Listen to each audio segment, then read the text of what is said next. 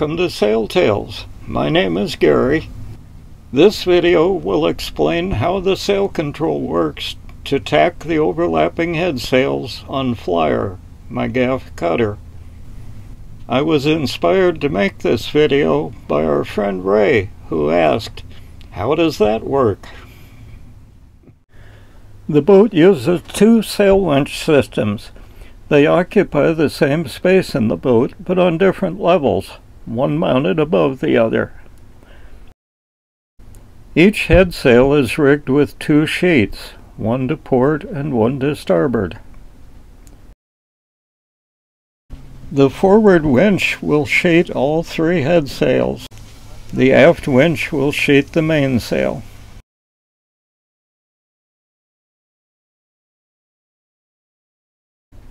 Just to avoid any confusion, here are the names that I use for the sails. Above deck, the sheets lead aft, quite like they would be on a full-size boat. That double turning block is just an ordinary block situated to turn the line around to head off the other way. All the blocks on this boat are simple, do-it-yourself dumb blocks. They have no moving parts.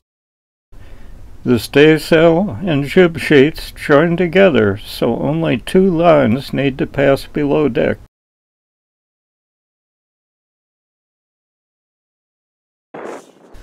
We launched Flyer with just the lower sails. She worked well. She tacked, but she had a bit of weather helm. I removed 1 inch from the trailing edge of the mainsail, and that fixed it. She balanced nicely. We added a main topsail, and she sailed happily that way. Finally, we added the jib topsail to make the rig complete. This clip shows me getting in some practice time. The skipper plays a very active role in tacking this Gaff Cutter. He's got to be paying attention.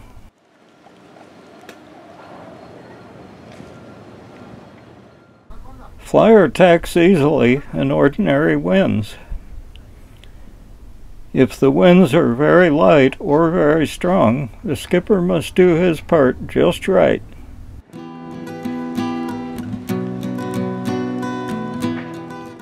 It really is just like sailing Sparkle, my 35-foot cutter.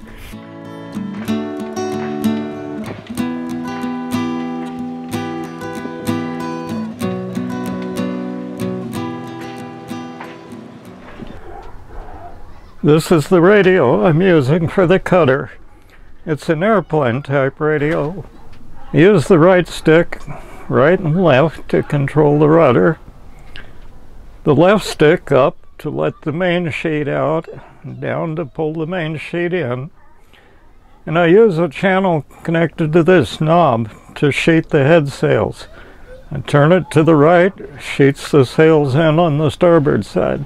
Turn the knob left, sheets the head sails in on the port side. I like this radio. It allows me to make endpoint adjustments so I can control the servo travel. And the display has telemetry, which means it shows me the battery voltage in the boat while I'm sailing. I hope this video satisfied some of your curiosity. If you like this video, give it a thumbs up and subscribe to the channel. Visit our Bearospace website, where you'll find plans available for all of my RC sailing models. Thanks for watching. Happy boat building, everybody.